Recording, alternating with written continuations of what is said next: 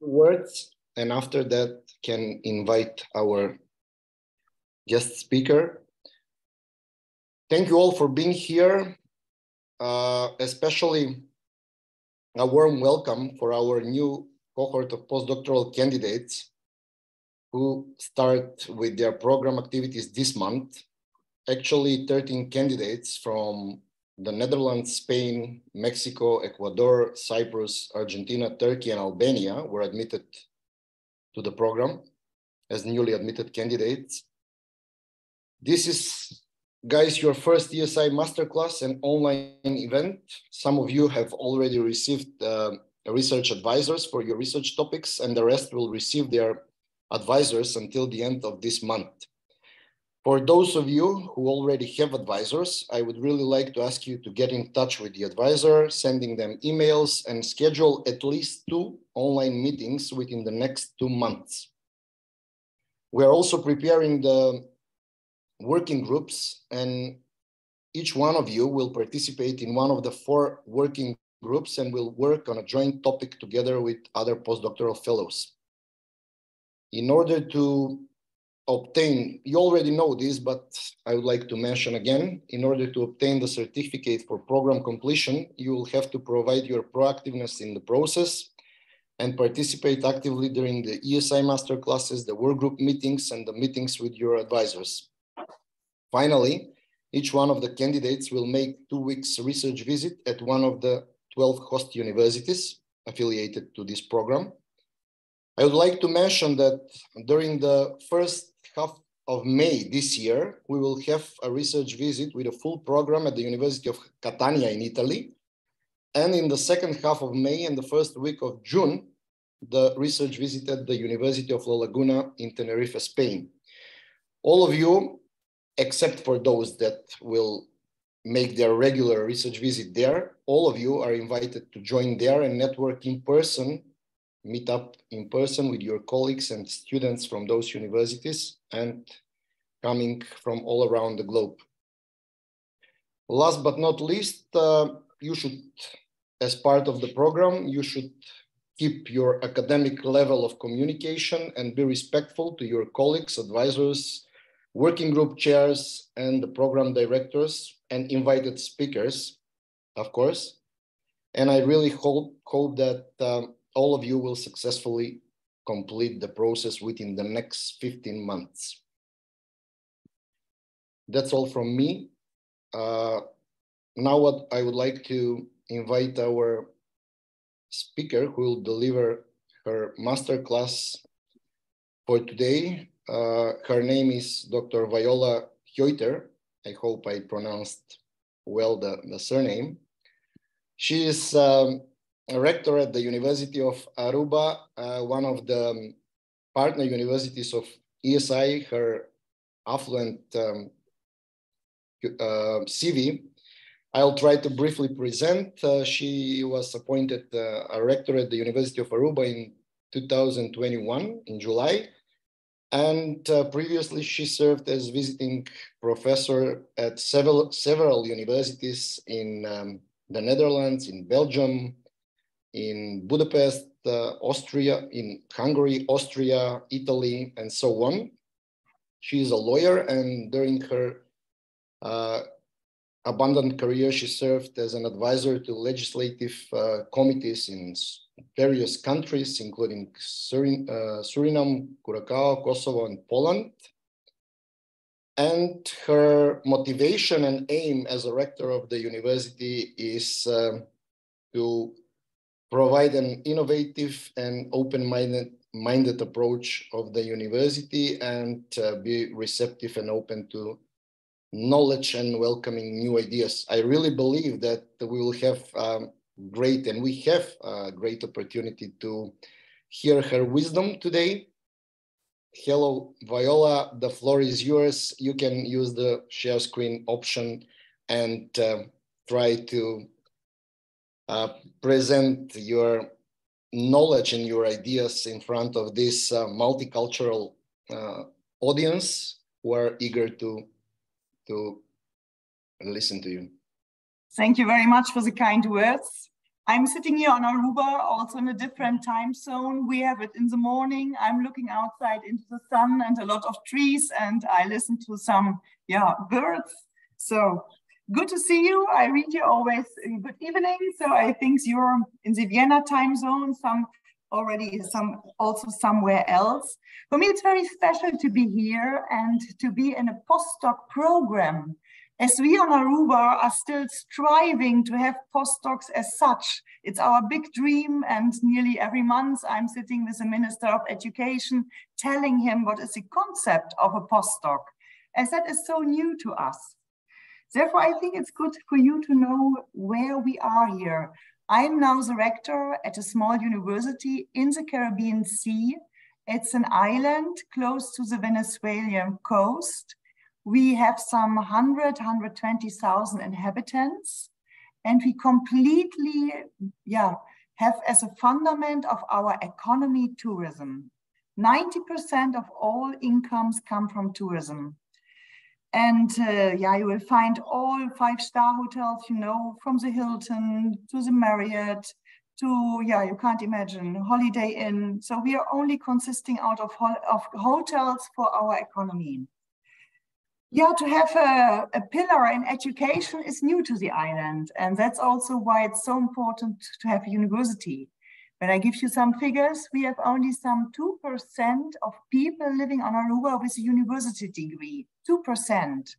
Normal European countries had that in their late 60s, 70s, and have now much higher percentages.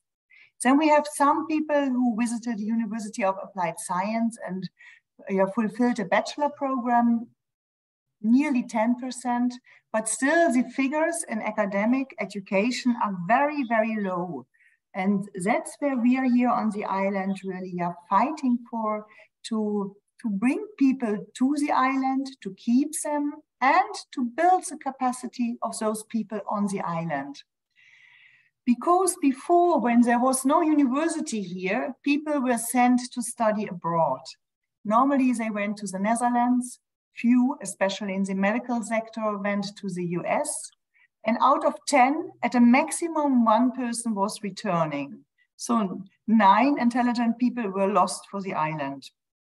That caused a lot of problems, because then you always had to buy in people who help out for a certain time, but never be part of the community. So for a long time then, from the neighboring island, Curaçao, which was also earlier part of the Netherlands Antilles, there was a part of the lectures of the law faculty were also offered on Aruba. That was for a long, long time until the year 1988, and then the university was funded. At that time, Aruba became an independent state within the kingdom. And now to make it more complex, I also hear that there's one scholar from the Netherlands. We have the Kingdom of the Netherlands, and that consists out of 5 different parts. We have one part who is the Netherlands, with Amsterdam, with The Hague, part of the European Union. But to that part in the Netherlands, also 3 small islands belong, with some 28,000 people living in Bonaire, Saba, and Sint Eustatius. But those people on these 3 islands are like a community in the Netherlands, but not European Union.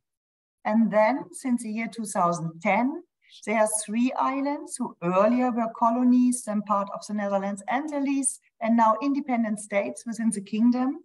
And that are the islands St. Martin, which is half of the island is French, and part of the island is Dutch. The Dutch part is not part of the European Union, but part of the Kingdom of the Netherlands. Then we have another island, which is an independent state within the kingdom, that's Curaçao, a bigger state than Aruba. And then we have Aruba, where I'm based, and that's also part of the kingdom, but not of the European Union. So for legal scholars, it's a paradise. As within this Kingdom of the Netherlands, you have 5 different legal regimes. There's always something to investigate. That's perfect. That's also why we need postdocs, not only in that sector. On the other hand, we are a very vulnerable, small developing state. with, you can imagine, so many hotels, also including all-inclusive, a lot of waste. And we don't have the possibilities like in Europe to have, really waste management. We have a big hill where we always put everything on it and then we make a fire. So not really that you think this fits to the first-class tourism we have on the other side of the island. And then we also realized that all managing positions normally taken by American people or by Dutch people. Therefore, there was a strong need to establish a university. But when you have no comparison, it's very hard to define your quality. And that's also where we struggle very often, because we don't have enough people with an academic degree on the island. However, we want to educate as many people, and so the university was starting. In the beginning, mainly as an education institution. So we started also mainly with bachelor programs, then lately some master programs were added, then some PhD programs were added. But also then, how to teach when you only can afford a very small amount of staff who is stable there, and you don't have all the capacity on the island. So first, we always look for every subject we teach. Is there a person already among the staff? So we also teach cross-faculty, really using all skills a person has. And then we look, is there any person on the island who could probably become a part-timer?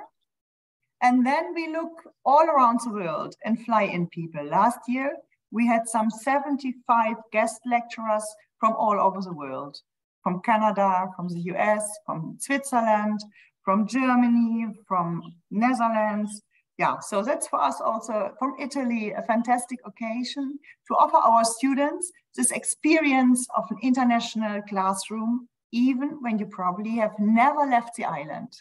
That's also something what you would not expect on such a high-scale tourism sector island, that many of our students at the university have never ever left the island, because we are a small development island with a very low income. I checked it with my Italian colleagues and they said, okay, you're exactly like people 35 kilometers in the south of Naples. So we have a little bit that equivalence, really the rural version in the south of Italy. That's a little bit comparable from the financial and economic situation when you like to have some reference in Europe.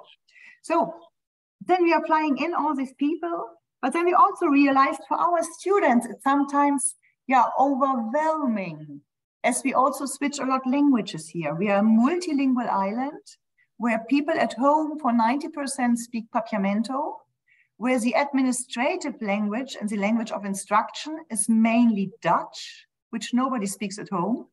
And the tourism and the labor field language is at this moment mainly English. However, as you know, the situation in Venezuela is very tough. Also in Haiti, in Jamaica.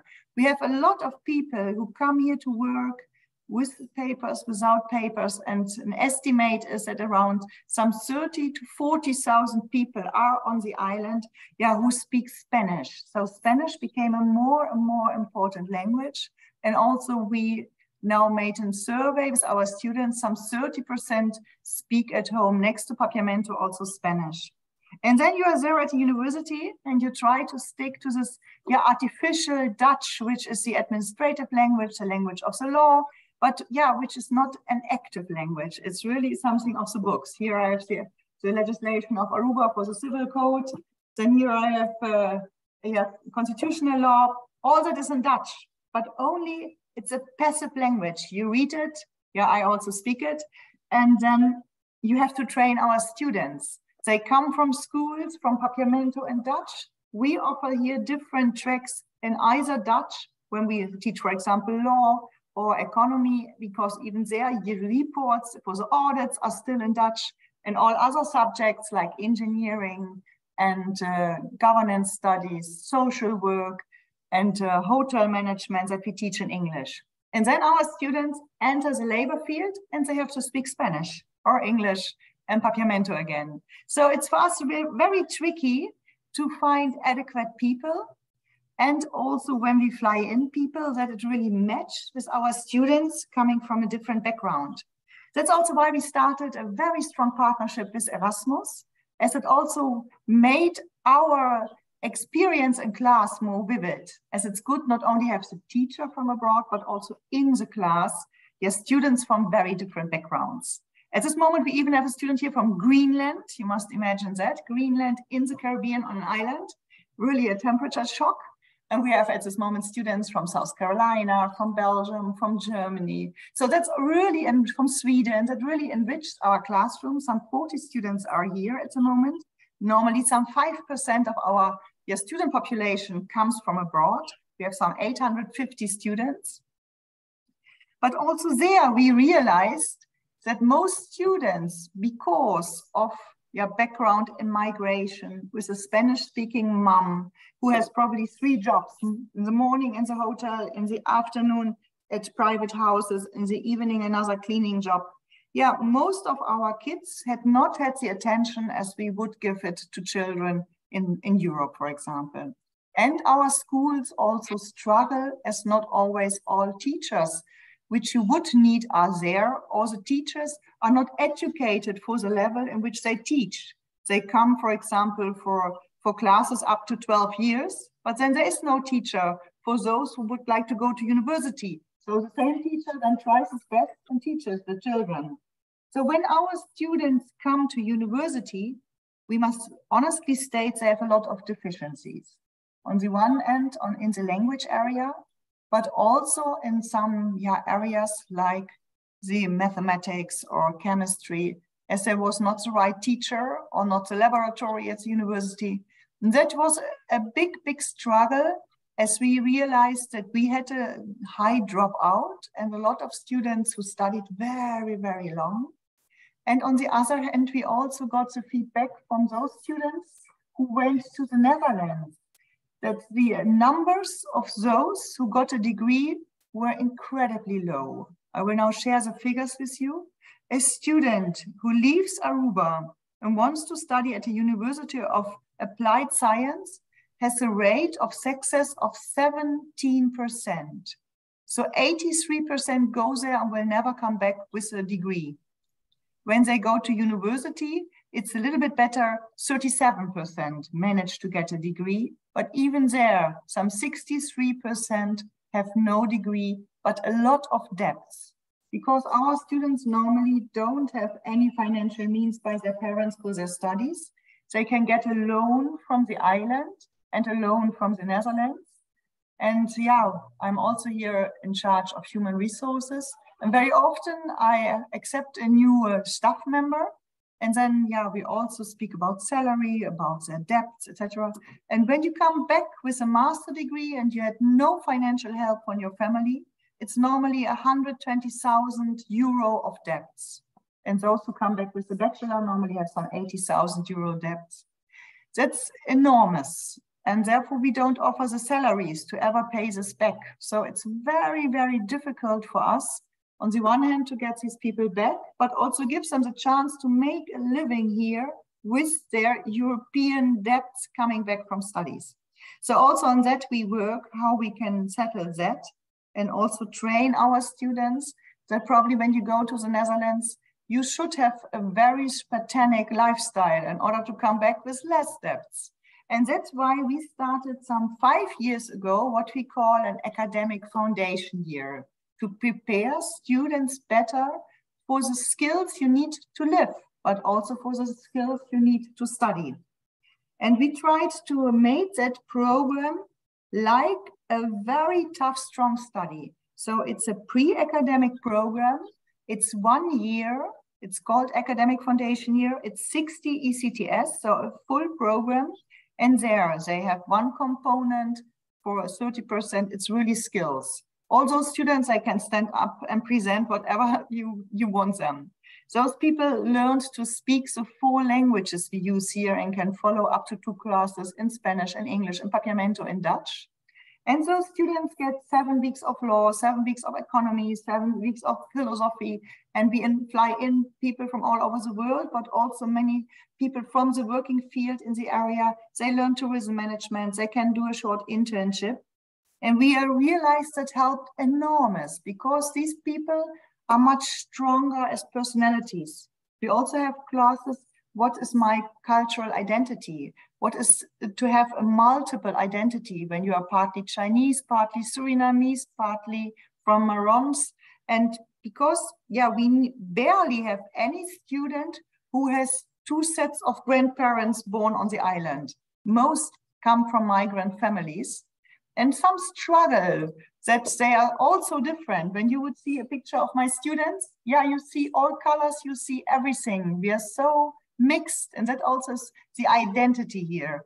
You have probably German roots, Spanish roots, Venezuelan roots, or you come from the English-speaking islands, because until the 70s, in Aruba, we had a refinery, and many people were working in this refinery, oil refinery, and there were so many workers needed that they came from all over. So we have a big mixture of the population, but still from that time, we still have a strong English-speaking community. So the third generation of those workers at we call it Lago, the refinery, and then those who came recently.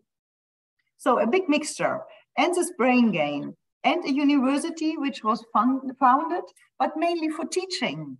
And after some years, they realized, oh, there is no growing in the university, because you delivered a lot of bachelor students, but you didn't have the capacity now for own master students. And for own master students, you would also need PhDs to teach them.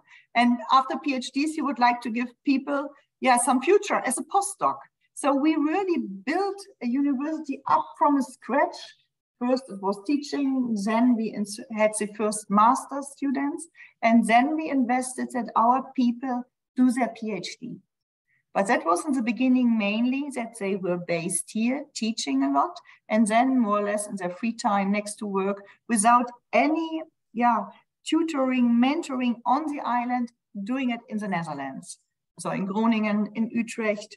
But that's very tough. And many people had to burn out, suffered, didn't felt be understood.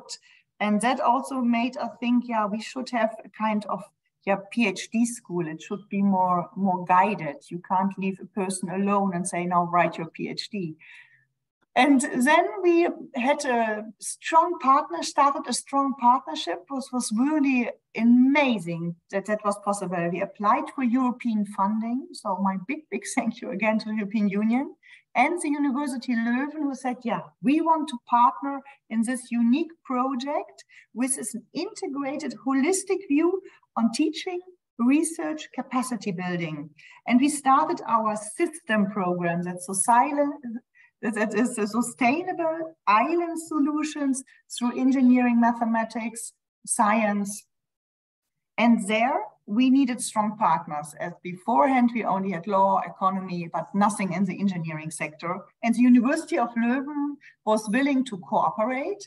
And together with them, we designed 2 European programs. One was for teaching and research, and one was for renovating a building, so that these new people also have a housing, because we are in an old monastery, which also far too small. We teach here from in the morning 8 o'clock until 9 o'clock in the evening, and also on Saturdays. And you will never see any classroom which is not filled, because we are really a logistic master, as we really use every single room. We have 11 classrooms, 7 programs, and bachelor master studies who have some 3 to 4 years and 1 and 2 years. So that's also very tricky. And then we started this cooperation with Leuven. And that was on the one hand, the design of a bachelor program, the design of a master program. But in order to teach the bachelors, we started with a PhD school. And some 10 PhD students got a lot of training also in Leuven, also how to teach. That was 2 years long, only training 10 PhD students. And together with this body of 10 very motivated young people and 2 senior researchers, we started this new study in sustainable engineering 2 years later. And all these people had immediately to start to teach. And out of that, then 4 years later, we rolled out a first master program. But you can probably imagine, when you are so new in a subject and you have to focus on your PhD and teach bachelors, unfortunately, so far, no one of the PhDs has finished in time. And now we have again the problem with the masters that we have to fly in people to teach the master. But however, this year, I hope the first PhD will finally graduate. But then you see also how fragile all these structures are in a small setting. Yeah, because you have to do it with the people you have. But on the other hand, you like to meet international standards. And we, or our ministers of education, we have 4 ministers of education for the different parts within the kingdom, they agreed some years ago that each of the studies we offer will have an accreditation. And if possible, the Dutch accreditation, that's the Nederlands-Vlaamse Organisatie, and the NPO. And that was then also, yeah, for us, such a challenge, as we don't have a lot of support staff. And our support staff normally has not the academic background. And then you have only teaching staff. And probably some of you already know how much paperwork is an accreditation and how much things you need to describe and how many people must be trained. So that was the next burnout problem when we had not only PhDs, but then also this administrative task burden on all the teachers to do the accreditations. In the meantime, yeah, we also have some quality assurance. When I came, there was nearly nothing and only a single lady who also did the mental health program. And then I completely started from scratch how to teach, how to train the trainers, let's say. So every person who's lecturer now has to follow courses in teaching, in examination, in presenting, in digitalization, in leadership, and so on. We have now, we call it the full alphabet of courses, ABC. And in the beginning, people were very reluctant and said, oh, I'm already so overloaded, and no. But at a certain moment, only after half a year, people were so enthusiastic as they realized, wow, I become more efficient, I feel stronger, and I get to know people from other faculties that I never mixed before. And now we really have a quality movement, and everybody is looking, when is the next course coming? And now we also will offer a course on research, but then really on the applied research you need for your teaching, and also on these skills. So it's really now a very vivid community, and we also give out each time certificates, have a small reception, even invite the press. As for this island with only 2% of academic trained people, this means such a lot. And now also this idea of permanently studying is really visible, and people like to participate. We also have a lifelong learning center, which is very important to us, where we offer for the professionals on the island courses in gaining insights, what's going on in the world, what are the standards there. And we also would like to invite as many people as we can come to the university for lectures. Tonight, for example, I will host the meeting of 3 of our alumni who started their own business. And they will present their results, but also say, we would like to give back. This university changed our life. One of the ladies tonight, she started as a hairdresser without any proper school, let's say, to enter university. But she was so motivated that she asked if she cannot join the program as a person only listening, not participating in exams, anything. So she was following, as a silent participant for years the courses. Then she asked if she not per course may try the exam. Then she did excellent exams. And then we had we have something what we call colloquium doctum. So then you later show that you have certain skills in Dutch and mathematics and history, or when you show us that you really have studied different certificates, they say, okay, then you have the level, and we have some possibilities via the exam committee, very, very reluctantly, to let some of these people in. And when they then perform in track, they can stay. And this lady did so and finally graduated. And it really was for her life changing, and also giving such a boost. And she now found 2 other people with the same experience, and they will present tonight. And I think that are the possibilities on the island, especially for those students, first generation, who come from families where nobody studied. And then you enter one day as university, you enjoy in the beginning the atmosphere, and then you became obsessed to be part of it. And we have many of these people who really work at the police, and then their boss finally realized, you're much too clever, go on. And then we have this possibility that they can also enter university. And in our law program, I have now a bunch of policemen, and also in our master for leadership and governance.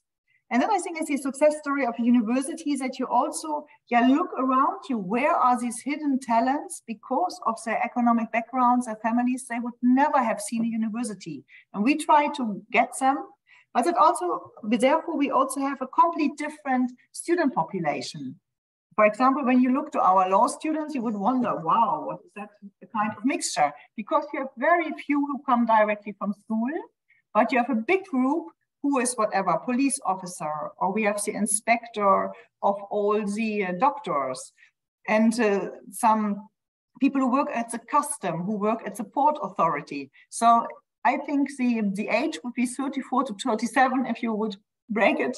But we have some people above 40, we have some about 60, then we have some very young one, and they all learn together. And that was also for us, what kind of teaching you offer.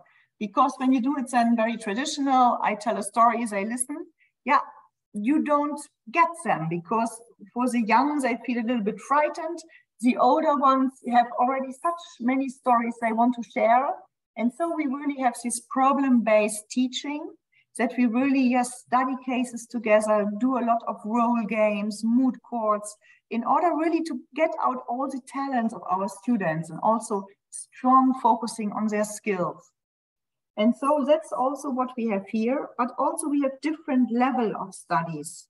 We have, I don't know if you all have in your countries this splitting about university academic and University of Applied Science.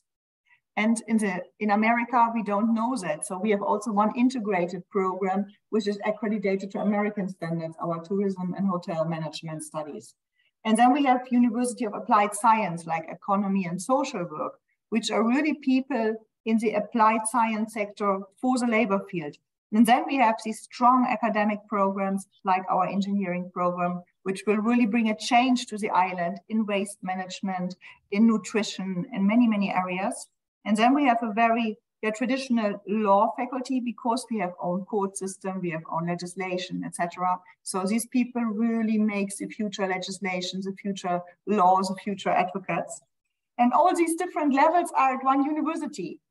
And then you also need, HR, human resources to scale them right, and not to have too much competition. And then you also have people who teach this program, but also in this very high program. Then you have people who have to do their PhD. And yesterday we had also a meeting on all our labor law contracts. And also there we have, unfortunately, amazing differences, but this becomes also because our university is so colorful and so different. So there are a lot of challenges. And in the end, we never had enough money to attract full professors. I'm the only full professor of the university serving for all the faculties, but all other are extraordinary professors, because for us, we realized when we fly in somebody, he's doing a proper job, teaching a good class, but the commitment, the bond with the university is not enough. And we realized we also need high-scale support in administration, in decision-making. Now we are elaborating a new PhD reglement, where we also would like to have the possibility for dual degrees, but also for a doctorate in business administration. So we need a lot of input, and therefore we elaborated the concept of extraordinary professors. So that are professors from elsewhere who are also committed in a zero contract, we not pay, so that they come here and teach with us, and we pay up to 6 weeks stay, and the hotel, the travel cost, and a car, and a per diem that they can eat something. And we have a wonderful set of 7 professors in the meantime who really support 4 of our programs. And that's really a success story where we think that added such a lot, because they feel much more committed, and people also see them as permanent partners in it. So that's very important. And then throughout the last years, we also were more and more successful in getting European and other research funding. And that also brings in new moves. But we still need a lot of more people who stay at the university. Recently, I made an inventory how many PhDs we had, and unfortunately, 8 PhDs also left the university because then they earn much more when they go somewhere else, and most of them even left the island because it's much more attractive. So that remains a big, big problem to us. But as we are now so much focusing on PhD with a much better tutoring, mentoring system on the island, I really believe in mentoring. Also, when I became rector here, the first action I did was looking for 2 other female rectors elsewhere in the world and ask them to mentor me, because you learn so much from each other. You face the same challenges, and it doesn't make, wherever they are. So also I think such a class like this, it's a network for your life, and that's so valuable. And we really believe here in stronger collaborations. And then also we realized, as more we focus on internationalization, as more attraction we also adhere in the whole region. And I'm always getting now requests from students in the region, in Trinidad and Tobago, in Curacao, in Colombia, can't we study in Aruba? And then we face the next problem, as we are such a tourism island, you can barely find a normal apartment for a fair price. So I'm now trying to build a dormitory with the help of the government and trying to find private investors. I've already got a plot of land and try to have a student house in the future so that we can also have more students from the region who participate in our English-speaking programs.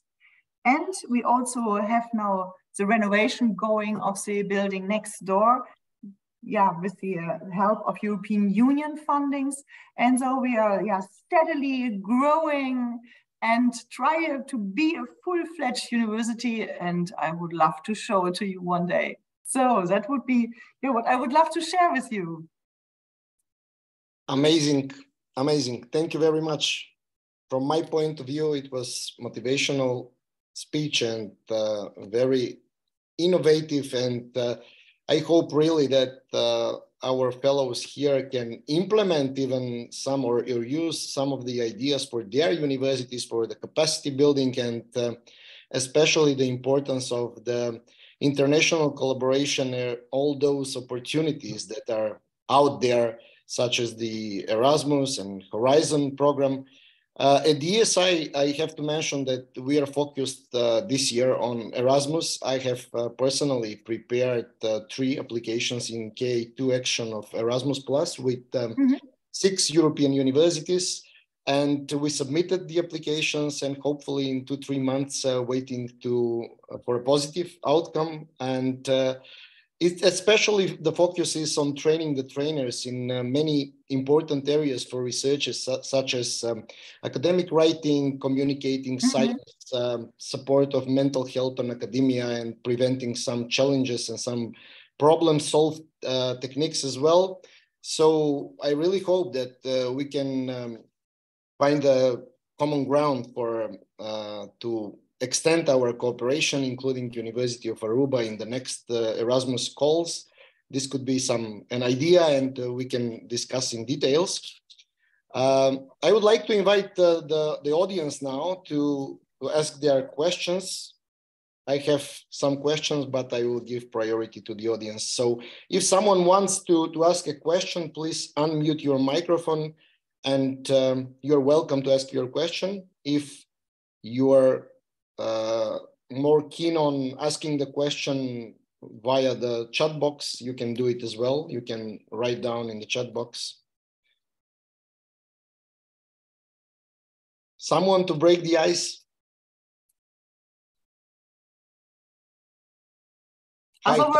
You gave the keyword mental health. That is something which is very important here on the island. As we unfortunately have a lot of problems with sexual harassment, with incest, and so on. So we have the full scale of traumatized students. And that was also something which we realized that hindered our students' success. That students came from poverty, from family problems, not knowing their father, and so on. And that caused a lot of problems. And when we made some surveys realizing why we have student dropout, because many also are caretakers of children, 17% of our students have children, or caretakers for their families or other ill people, we realized a big big reason why students don't perform is mental health.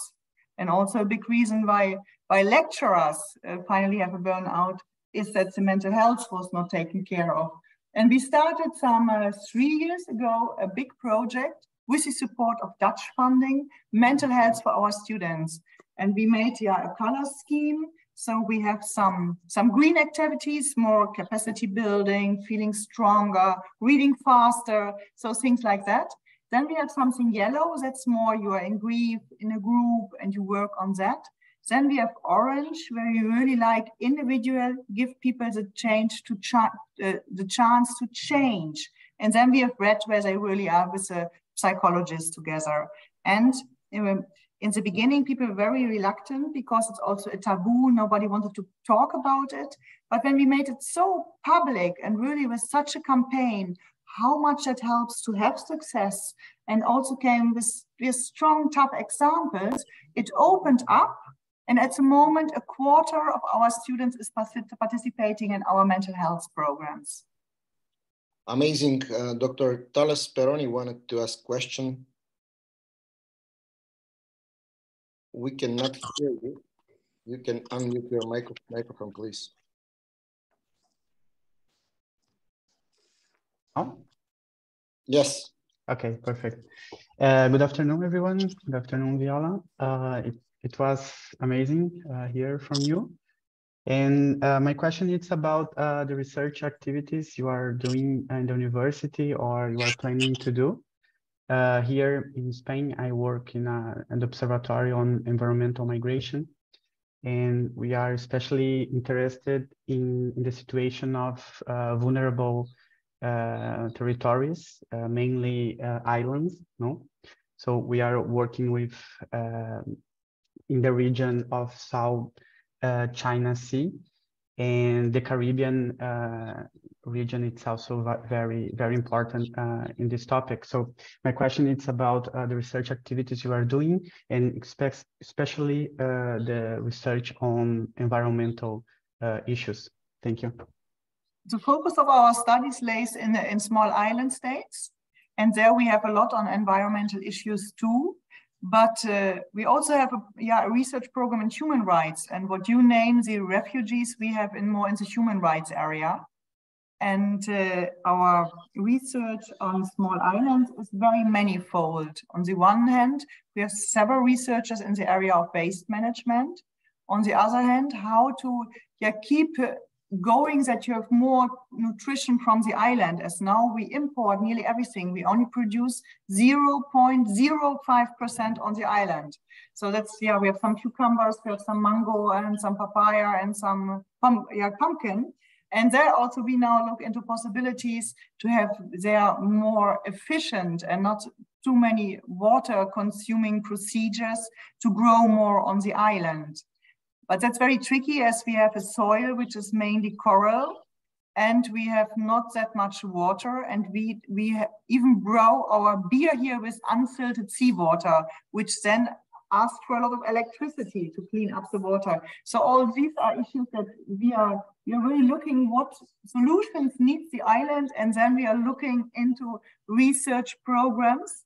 And we also have a program, I look here for the book, where we invite students of the University College in Utrecht, which is a very ambitious student program. And each year, these students have a full course where they do their research paper on a problem we, from the beginning, say, on Aruba, at this moment, we have whatever, no information about the quality of the water in that area. We are fearing that this kind of animal species has no future. We see that we need more own trees capable for this territory when we put some new. So we make a lot of lists of research topics. These research students look which topic is fitting to them, or even come with own topics. For half a year, they prepare their research question, make a desktop analysis, and then they come to Aruba and they get a twinning partner, an Aruban student and a supervisor, and then they carry out this research. So that's student research. And then each year we make a wonderful book of it, really that we give back to the society this knowledge.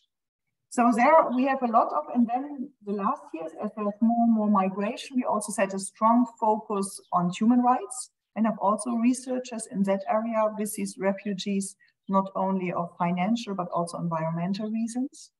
And then we also have a lot of interest in the food sector because we had such a poverty program, and during COVID, high times when everything was closed, 28,000 people of Aruba were depending on the, how do you call it, the food bank, so that you get everyday food from the state, 28,000, you can't imagine that.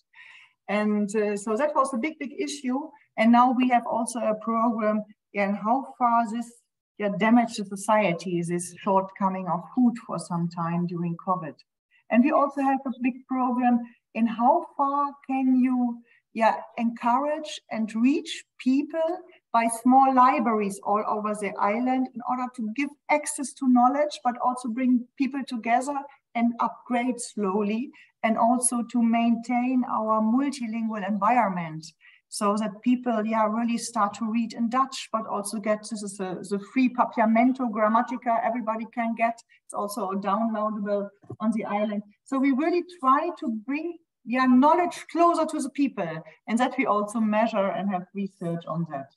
And our law faculty is mainly busy with these very delicate and difficult inner kingdom activities, because you must imagine this. A small kingdom of the Netherlands has 5 different legal systems and a high court in the Netherlands. You can't end up with all the research you have to carry out. I'm also in the board of the law journal, and we never have a shortcoming of subjects. Thank you, Viola. Thank you very much. Angelos asked whether we are going to share some information of today's presentation. Viola actually prepared a PowerPoint presentation. I think we will ask for permission to share with you. Yes, please.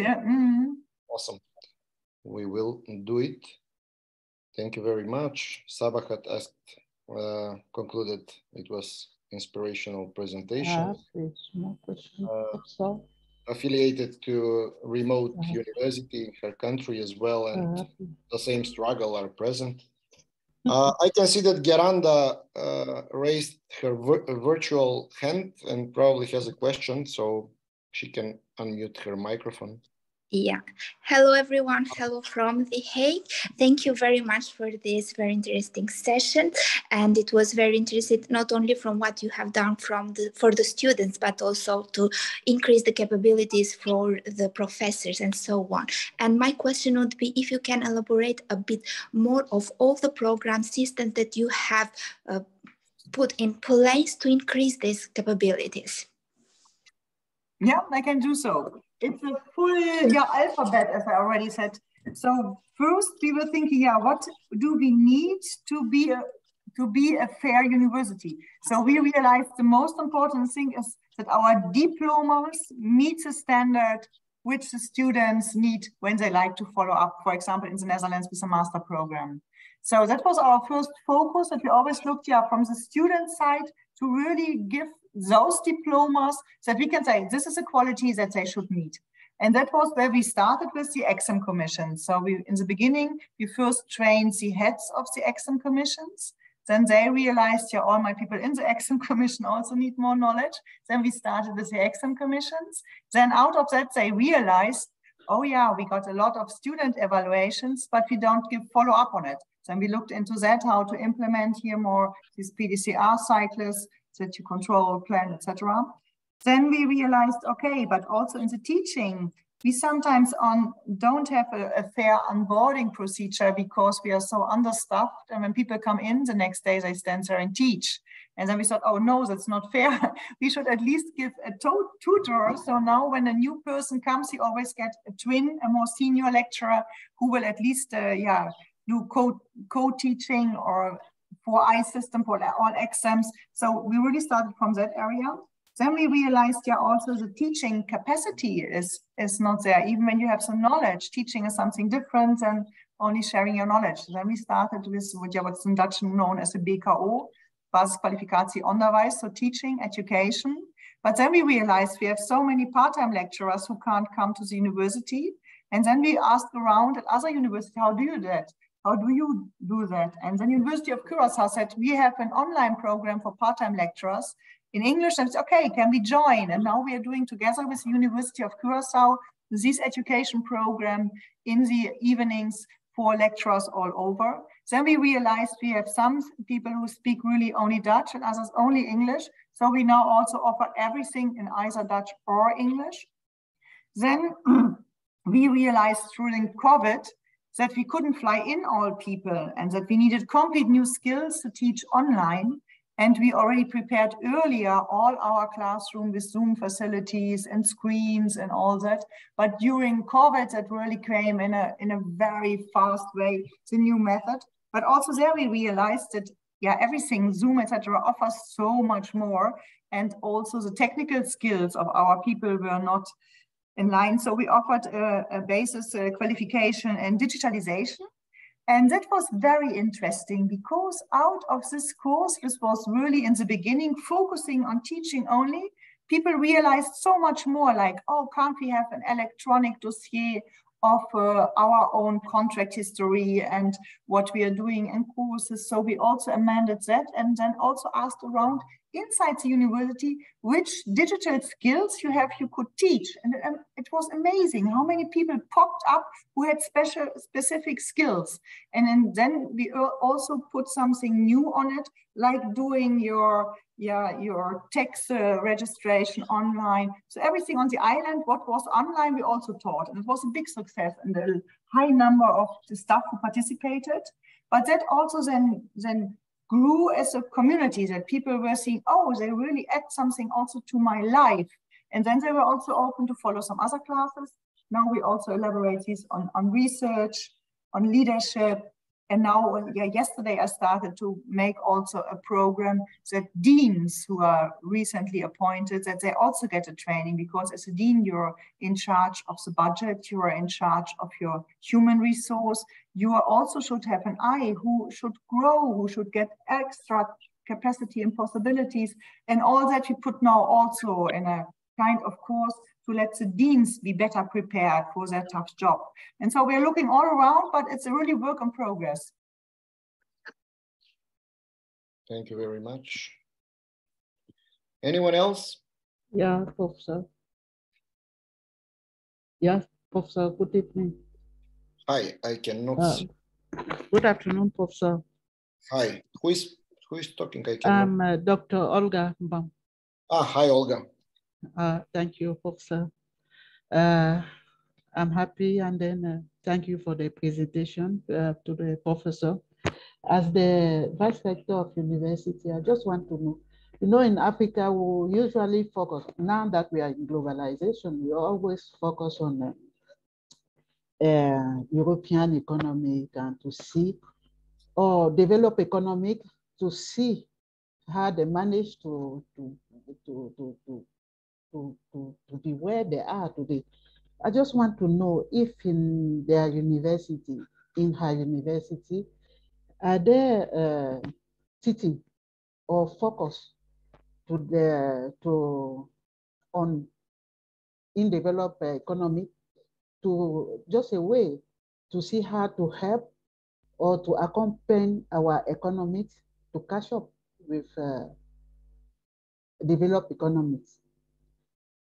In brief, I just want to know if in your university, you people are teaching about the economic development. It's another way to ask the question. Thank you very much for this question. That was something which kept me very much busy, because in the beginning, when I came here, I realized that we are still in the colonial mode, let's say, that we are still here, this small satellite island, and always looking what are the Netherlands doing, what is the Netherlands doing, and what is Europe doing. And I thought, no, that's not right. We should be strong how we are, as we are. And for example, we will in October also host a conference, Turning the Tide, on small islands. And we invited all small islands all over the world, to the Pacific, etc. And we hope to have at least some 150 people here, and also online talks on these small islands and share our experience.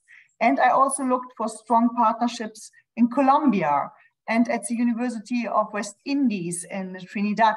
As I think, yeah, we are all so unique, and our uniqueness, it's good to share knowledge with other unique universities and not always look to your historical partner from the past.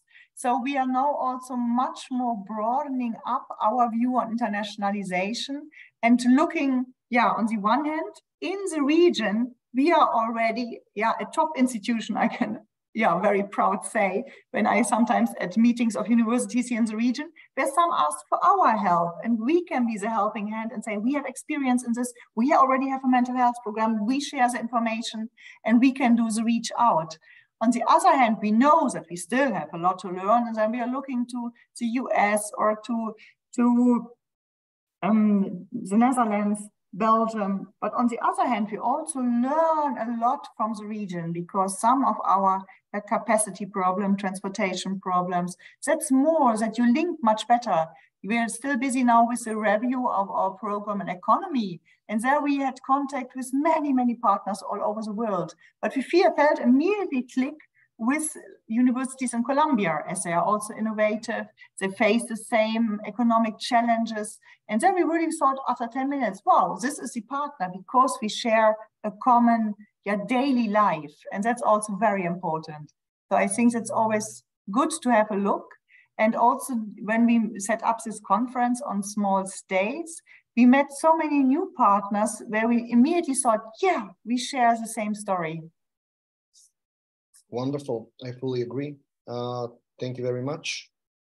If anyone has the last question, is welcome to ask. If not, I would like to, I cannot see if someone raising a hand. No, probably. I am, if again? I might. Yeah, again. Okay. So I do have a second question, and the last one, I promise. I heard throughout your presentation that throughout the years you had also issues and lacking resources providing lecturing and so on. Is there any specific request for this audience for us as postdoctorate students to support you? And if yes, with what kinds? With what ways? Research collaboration or online teaching? I don't know. What is needed in your university and what it is the most urgent from your side? Oh, wonderful question. So I'm looking at the moment for a language teacher who can really teach academic English or Spanish or Papiamento or Dutch, and in the best case, 2 of these languages. Immediately, I would hire that person. And then I'm looking for a real strong team leader for our social work program. So that would be my big dream, to have there a very motivated person. But with also the struggle, you need to know Spanish, you need to know Papiamento, and you need to know, English. Papiamento you could probably learn, but Spanish and English must be a must. Then I'm looking at this moment for a manager finance for the whole budgeting of the university, and really their manager who's also very strategic, looks what are the possibilities, how we can proceed. Then I'm looking at for a human resource manager at the moment. I'm looking for a coordinator for our lifelong learning center, where we also like to offer a kind of Studium Generale, which is our outreach to society, but also our bridge to bring people to the university who otherwise would not find it. So these are my needs, urgent needs at the moment. And we would need also some more teaching capacity, mainly in the area of social work. And we will also have the need of a new senior member in the area of finance for our economic faculty. So we have many, many open vacancies. And even on top of that, we need even more people than you will find on the vacancies on our website. Lovely. Please apply.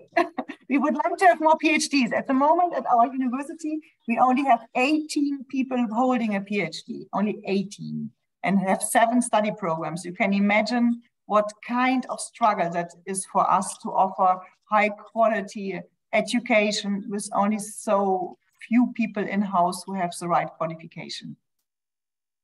Lovely. Here are 33 people with doctorate degrees from over 20 countries, from everywhere. So let's see what future brings. Who knows? Yeah, but I also would love to have, if somebody of you what is the feature of the postdoc? Because that's for me always a struggle to tell my minister that I say, no, this is something you can't make a person holding a PhD immediately a professor and only let him teach. And that he says, yeah, but that's why they have a PhD, because then you have the accreditation easier for the master. I said, no, a postdoc offers more. It's also, yeah, for the research so important, because you can focus on urgent problems, but this person can also develop as being an excellent teacher, a real good teacher, because when you only did your PhD, you normally don't have the teaching skills already. And if somebody could help me to bring together a good position paper of the value of postdocs, I would be very happy.